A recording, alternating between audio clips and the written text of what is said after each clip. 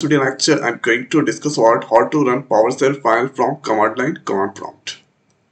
So this code that I'm going to run with the help of command line. So first here let's copy this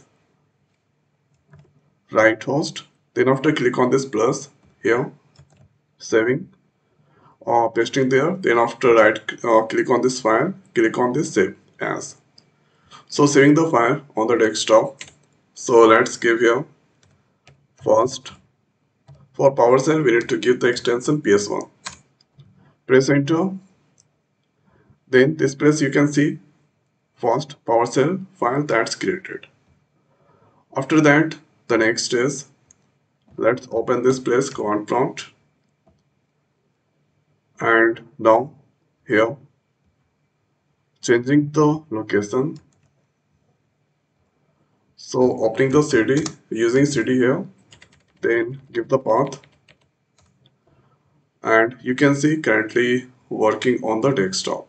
Direct is in desktop. There is the first PowerShell file is there. So now writing here pwsh. So with the help of pwsh, you can see PowerShell 7.41 is installed.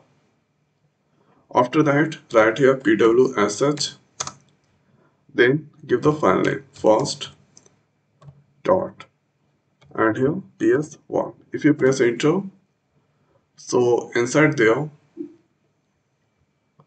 so there that's written hello world.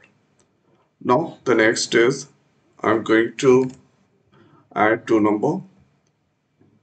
So this time pasting this place, Control S to save.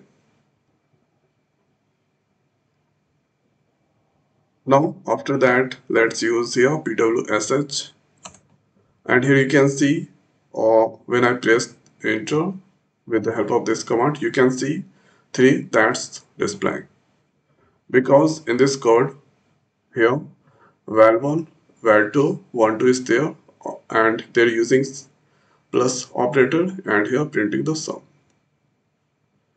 So this is the most simplest way we can run PowerShell file inside command prompt. So I hope guys this video is helpful for you. So now in this video it's over. So thanks for watching. See you next video. Thank you.